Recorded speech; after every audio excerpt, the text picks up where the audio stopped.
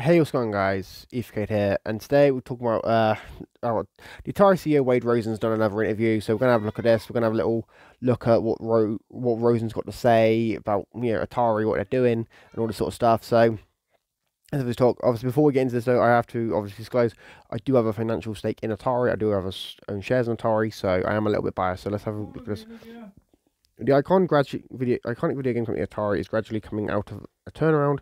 CEO Wade Rosen tells Axios. Why it matters, Atari, a brand that goes back 50 years, has had a few shaky decades as various owners in this case have tried to recapture the glory of the pioneering company behind Pong and the Atari 2600. While Atari has faced its difficulties, some of gaming's oldest heavyweights, including Nintendo, Sega, and Capcom, have remained industry leaders while keeping old games and franchises alive. Yeah, that is true. People don't seem to understand this, but a lot of the companies that were deemed Atari's competitors before Sega and Nintendo, like Coleco, like Intellivision, aren't a thing anymore. In Coleco's case, or in Intellivision's case, have supposed to be making a comeback. They're supposed to be coming back, but they've still yet to release anything of value. You can argue that they obviously have a few Evercade cartridges, but there's nothing really major coming from Intellivision since Tellurico bought them. So I would call them a down out. And obviously comparing them to Nintendo, Sega, and Capcom, it's quite big because obviously for those who don't know, at one point Konami was in that list as well, and Konami's obviously given up on gaming, it seems. So there's that. State of play: Atari, headquartered in New York but based in Paris, post a steep 5.4 million euro / $6 million loss for the 6 months ending September 2022, the most recent period available. But last month it announced it had purchased the rights to classic game Berserk and game studio Night Dive. There's still here's what it's then. There's still a lot of cleanup and turnaround and it's always relatively painful. Rosen says, and so we were still feeling some of that. But Rosen is very positive about what is now his third year as CEO. I view 2023 as an opportunity to do interesting and general moving things, specifically in the innovative retro space. He says, Night Dive, which specializes in remakes and remasters of classic games from the 1990s, is already profitable, Rosen notes. Atari bought the studio for $10 million in cash and stock with the future potential of earnouts. Rosen has previously invested in the company before and served on its board before joining Atari. Berserk and another game, Frenzy, were purchased for an undisclosed sum from pinball entrepreneur Gary Stern to grant Atari more options to remake and reshoot the classic game. That and there was 10 other games in that thing that they're not talking about here. Rosen says, being selectively active with mergers and acquisitions is part of Atari's future. Okay. What does that mean?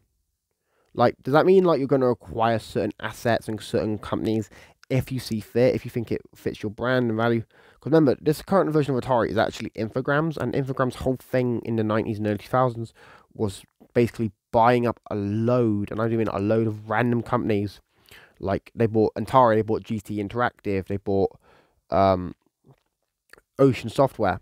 They bought these assets to try and make themselves a huge game publisher. It didn't work out. And then Infogrames obviously rebranded to Atari, then they went bankrupt a couple of times, and now they seem to be doing okay, but they're still losing money. They're still losing quite a lot of money. So, yeah, it's interesting to see what happens.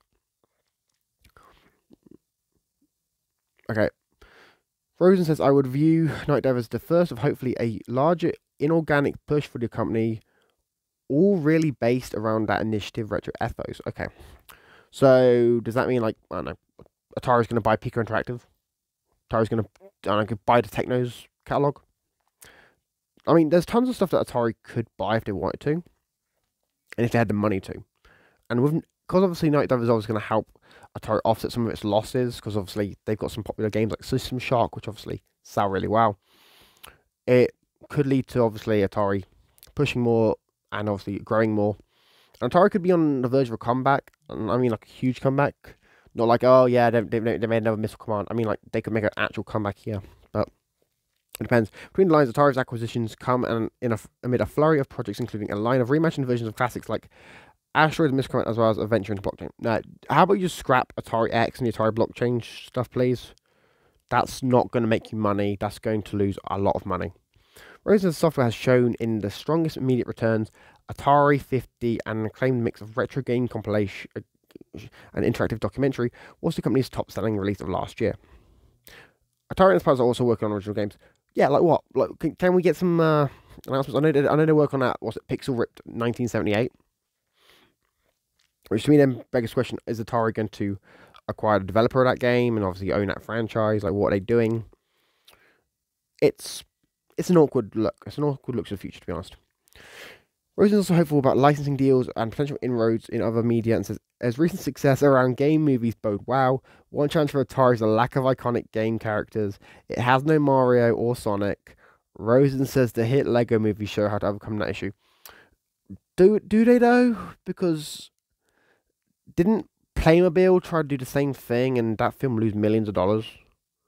Because what you got to realize is when it comes to the brands around certain things like the Lego Movie, the reason it was successful was because of all the tie-in characters that were there. You know, Batman was one of the main characters in that film, for God's sake.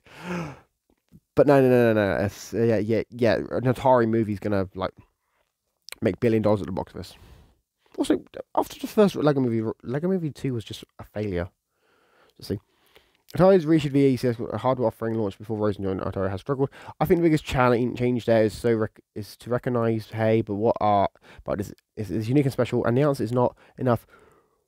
Totally to fix that. Rosen says the company plans to introduce hardware this year that can serve as a VCS add-on or function independently. The company's blockchain plans run by a sister subsidiary called Atari X are shifting to focus on building community and de-emphasize the underlying tech. So the bottom line is, there's been a lot of disappointment with Atari for a long time, and me saying that things are going to be different isn't going to change that. Rosen says, I just ask that people just continue to watch what we do and just let the actions of the company in the coming years hopefully speak for themselves. Right. Okay. I'm going to break this down. So from what I've gathered from this is basically just me gathering stuff. Just what I'm saying. Atari seems to be looking at acquisition targets. You know, they've already got this Stern catalog. They got Night Dive. Night Dive's obviously profitable. Night Dive was actually a good investment. But we're just working along for Atari. I'm not entirely sure. It depends on what Atari tries to buy and what Atari tries to do to grow. I mean, if they decided to actually go to Chris Sawyer and buy the Roller Coaster Tycoon franchise, I'd be fine with that. I think that'd be a good acquisition, good deal. But I don't know. There's nothing really Atari can really buy, in my opinion, that's really going to really like set them apart from anyone else. Like what they could go after Driver or Glover or some of their other old IPs that they sold off, Battlezone maybe. But don't think the companies that own them are going to sell. Likewise, Atari hasn't got the capital to really acquire someone like Rebellion Development, who has some popular franchises which, you know, could help revitalize Atari now. I don't know. I don't know what the future of Atari is. You know, it's just, I don't know. I do have an investment in Atari. Obviously, I've recently half my investment sold some off to buy into another gaming studio, which I'll talk about in another video.